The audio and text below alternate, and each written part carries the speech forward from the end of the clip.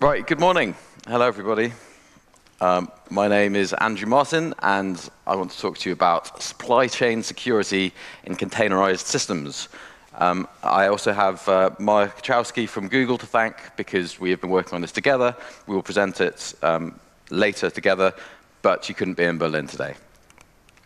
So I'm a founder at Control Plane, which is continuous infrastructure security and DevSecOps flavored things for containers and Kubernetes. And I've done a little bit of everything from development, database administration, pen testing, architecting. And I want to talk about supply chain security and how we can lock down things that we may not know about. So what is a supply chain? It's anything that we depend upon. So for example, in a military situation, every piece of hardware and software has to be attested against the person who built them to protect against, for example, nation-state attacks. Pharmaceutical companies, likewise, need to know where need to know the provenance of every part of their supply chain because people are ingesting these things. And of course, kittens need their next treats. The supply chain for these kittens isn't just the hand that feeds them, but it's also the distributors of the frisky bits, the warehouse they were in before home delivery, the manufacturers, the farmers that raised the chickens, the food that those chickens were fed. So supply chains can be really long and really difficult to track.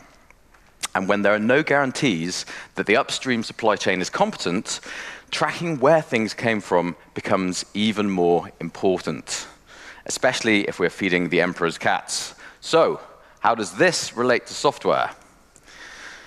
This is grossly oversimplified, of course, but ultimately, it's any code that ends up running in production and with modern development and deployment processes, of course, with CI/CD pipelines in the middle. Software supply chains can be exploited. So bugs in libraries that our applications depend upon, for example, Equifax and struts, deliberate vulnerabilities snuck into popular dependencies, either in the source code or compromising the hosting service or the infrastructure provider, or perhaps a compromised download, a man-in-the-middle attack, or typo squatting, which is especially popular now. It's when, for example, a library which is hyphenated is then re-uploaded without the hyphen, so there are two parallel versions. People can happily resolve that dependency. It's got exactly the same code, and once it's got 100,000 downloads a day, they paste in, or they add some code which, for example, captures the environment and posts it off to a remote endpoint. That means if you're on a build server and you're deploying to production, your build keys are being posted remotely. So when we talk about supply chain security, we're talking about protecting against all of these. The Equifax hack was the exploit of a vulnerable struts library, of course, and compounded by perimeter-focused network policy that allowed database access and subsequent exfiltration.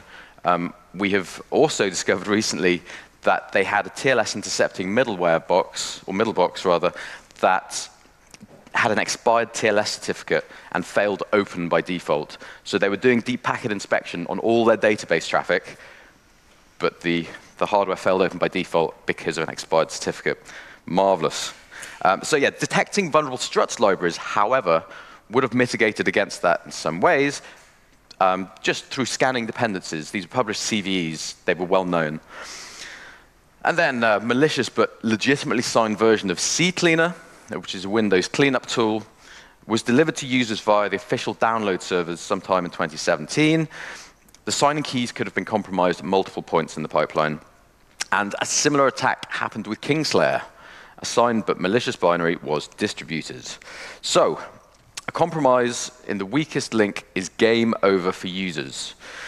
Point solutions are not enough. TPM, Git signing, binary signing, network encryption, and reproducible builds are examples of point solutions.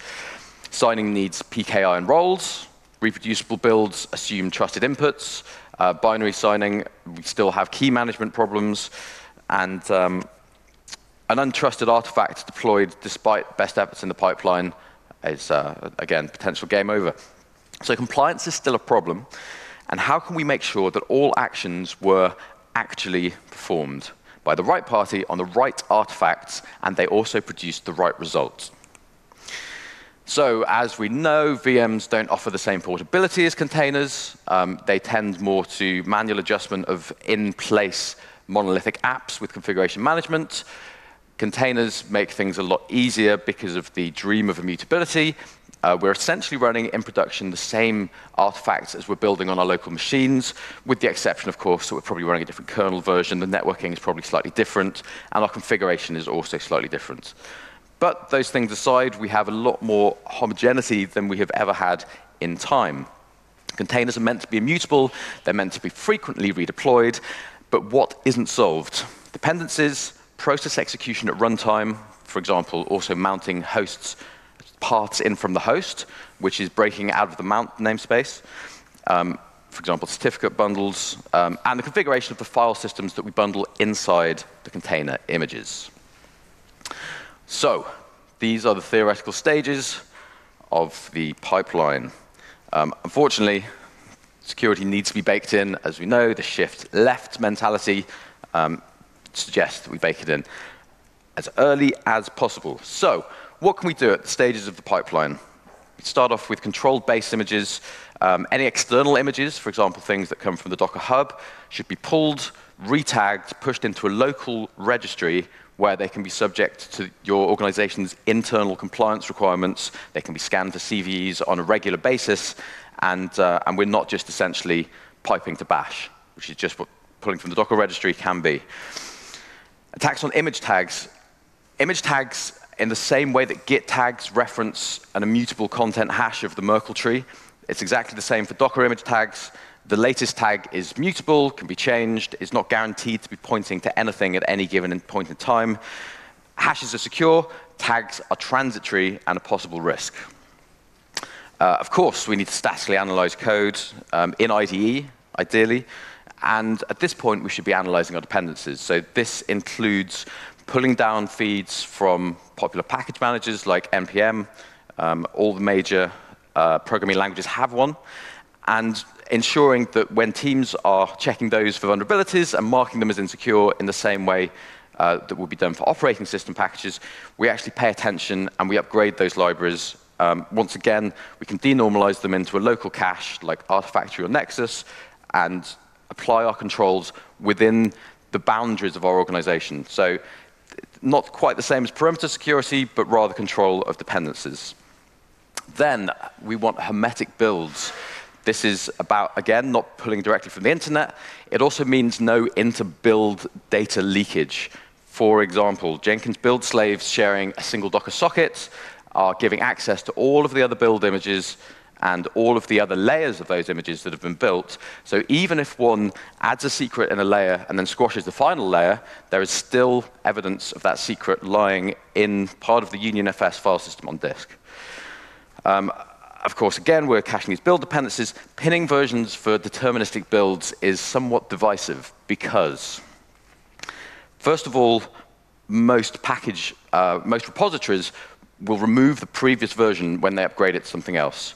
It kind of depends on which package manager you're using, but generally this means that if a version of a dependency is updated, then our builds will just break. Now, arguably, that's better because we're taking an upgrade path that we know about.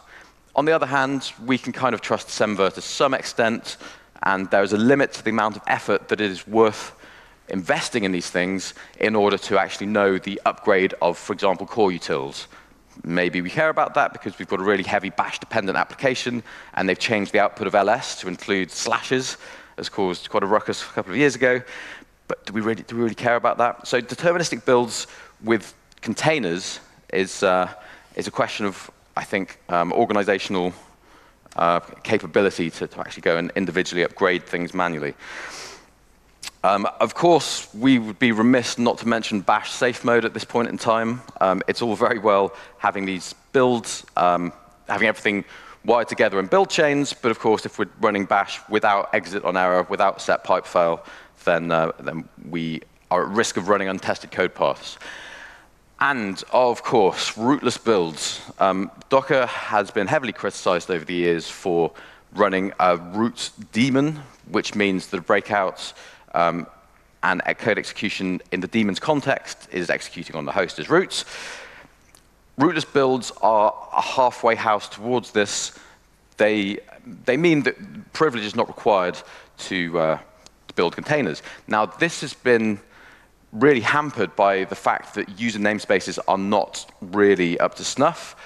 However, there is a new breed of tools from, in this case, SUSE and Grafeas and Red Hat and Google that all more or less do the same thing, which is remove the requirement for root to build Docker images. Although the class of build time attacks that they're mitigating against are more best practice than in the wild right now. So where are we? Application image scans. We should be ensuring that we're not shipping CVEs to production, of course. This is for operating system components, installed binaries and jars, tarballs, in some cases many more things. Policy, we care about discretionary access controls. There's no point shipping these very secure images if we use set GUID or set user on binaries, because that is a classic old school path to exploit privilege escalation. And of course, secrets and configuration scanning. We should not be shipping any secrets in code. Everything should be immutable. Everything should be open to scrutiny.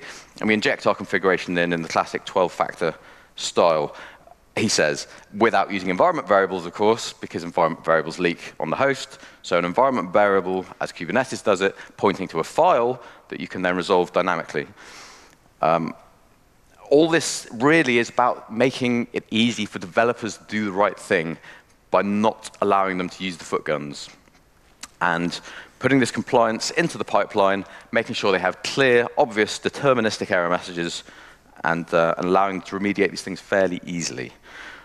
This is also a classic case of many heads doing different things. If your organization can centralize these sort of things, then it saves them being re-implemented on a per-project basis, of course. Right, we are now at deployment stage. We have followed all this best practice, and we've got a container that we want to push into production. If we do not use admission controllers to validate all the previous steps, and because we have the immutability of this image, we can tag metadata to it and use it at admission time to the cluster to validate that all our previous steps not only have been passed, but have not been circumvented, that a malicious user with access to write to the Kubernetes API is not able to deploy arbitrary attack code. They would have to, so one of the things that can be done here very simply is to ensure that every image comes from a registry that is defined inside the cluster. So myregistry.controlplane.io. And what I'd do there is then, as an attacker with access to the API, I would try and run something from the Docker Hub, for example. Does very simple static analysis at pod admission time and says, you've got the wrong registry prefix or FQDN, you're not coming in. We'll go into more detail on that later. And finally, runtime configuration. It's all very well to configure these images very safely, but the major difference between a virtual machine and a Docker container is that it is so easy to undo all of the security on a Docker container. Double-hyphen privilege, you run unconfined without seccomp, without AppArmor, you mount all the host devices into the container. It's, there's zero security there, and it's probably the worst named flag in the history of computing. Right, so with all these things in line, we've got a theoretical nice promotion to production from the developer's machine. But we need to enforce all this governance, and ultimately, we have a very different security model from VMs. With containers, we have a single enforcement point when the images are deployed, and we can control exactly what's in the infrastructure. Again, this content addressability, immutable containers. This means that we can scan an image once, deploy it to production, and constantly scan the same version that we have offline in a non-production environment, knowing that if a 0 day is suddenly announced, we can scan what is essentially a hashed binary identical container to what is deployed in production, and we don't have to reach into our production environment with those particular tests. So, of course, containers are also layer-based, which means vulnerabilities can hide in layers that are not in the merged union of fast top read-write layer that the container actually runs from. This is a question that different container scanning tools deal with differently. Some will scan every layer, some just scan the surface, the top layer. So, onto the actual pipeline. At this point, I would like to heavily caveat the rest of the talk by saying a lot of this tooling is either in development or yet to be proven out at any serious scale.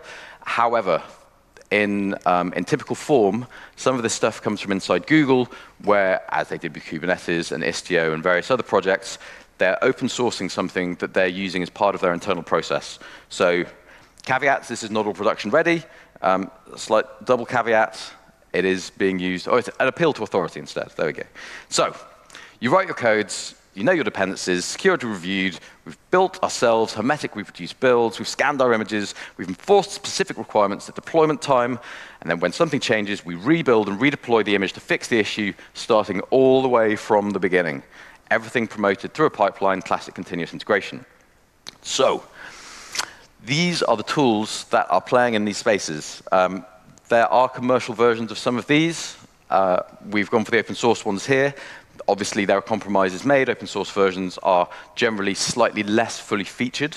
And we'll go through all of these in some detail. So, of course, we know about Docker. We know about the base image. We won't go into any detail there. And we'll start with the update framework and Notary. So the update framework is a secure distribution mechanism. It's been re-implemented in various different forms.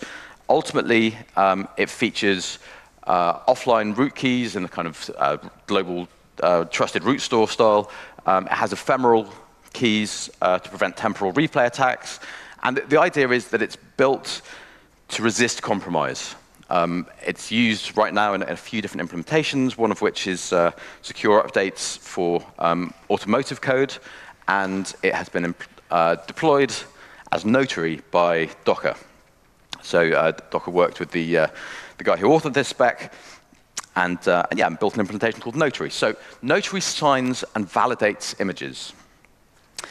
So through signed collections, it supports software to have relations where versions are dependent upon other versions with survivable key compromise and signing delegation. And best practice, of course, is to store the master key offline. This is very similar to GPG. And transparent key rotation is another feature. It's kind of an interesting one because I think if your organization is breached, perhaps you should admit that publicly. Let's keep on going. This is broadly how the update framework works. It's there for completeness. But Notary Flow here, essentially what we're doing is we're putting a Notary server inside the trusted registry, and then we are using that to validate that the keys, that the signed key that we have is the correct one when we use that image. This can be enabled with content trust on the environment variable on the command line. At this point, we are ready to scan images. Now, as I said, different things are done in different ways by different tools. Some will just scan installed operating system package manager versions. Other will check file system permissions for all entities. They'll look at application library package manifest, jars, wars, tars, manually installed binaries, malwares, rootkits, backdoors, file system properties, extended attributes, exposed ports, commands and entry points, and secrets. But it is a mix depending on what tool you use. As I said before, this is an image divided by layer. What we actually see at the top is the thin read-write layer that then transparently presents all the other layers. Different tools do things in different ways, of course. Clair is now from the Red Hat family and is due to be under some more active development, having been stagnated for a little while. Aqua Microscanner performs a subset of their enterprise feature set, and Anchor as well have an open source version with an enterprise upsell. Enterprise scanners do a whole lot more. So Twistlock, Aqua, both add intrusion detection and a host of policy and compliance features. Really, it depends upon your organization's security posture. I would argue that IDS is always relevant as part of a defense in depth strategy, but this is the most important point.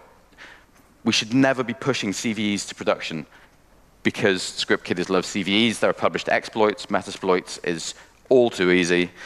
There we go. So pipeline metadata. I spoke about this earlier with enforcement at admission control time, but this is ultimately saying we can take all of this information that's produced in the pipeline and use it for policy decisions later. Now, Grafeas is the external realization of Google's internal binary authorization tooling. That is binary as in a binary, not as in Boolean. So an open source project to audit and govern the software supply chain, which is essentially a structured metadata API. It's kind of on rails. They guide you in a certain direction.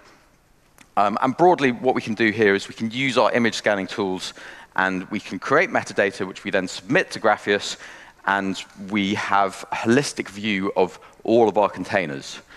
I mean, broadly, I could go on for a bit longer about this, but I'll leave these in the slides for posterity. It's kind of how Grafeas works. And here is broadly, excuse me, a process flow. Again, I won't go into too much detail because there's not quite enough time. And yes, of course, it's on Rails.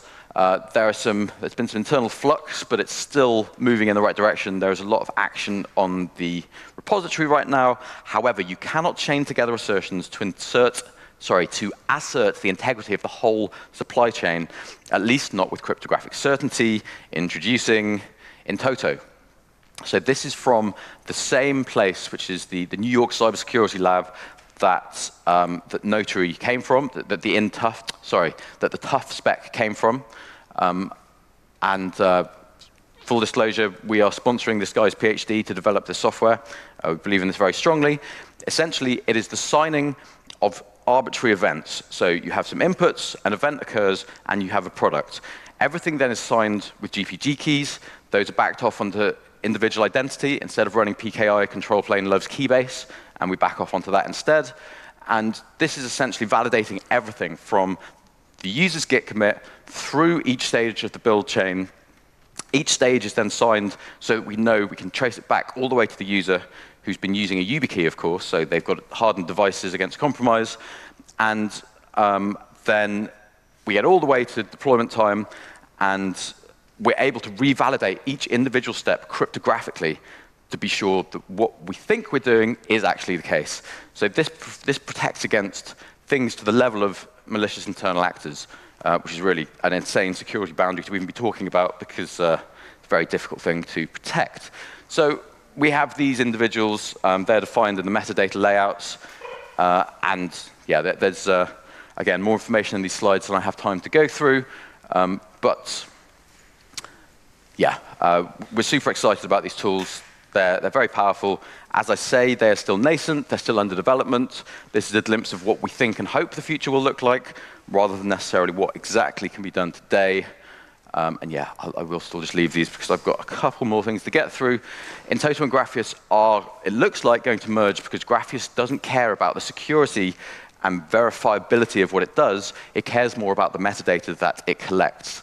So the two projects will have an unholy union, perhaps, at some point soon. This is the in-toto flow. And as you can see here, we've backed everything off with a mission controller webhook in Kubernetes. So at deployment time, we're able to verify what we've been doing at build time. And finally, onto admission control. This is the API server's ultimate test phase.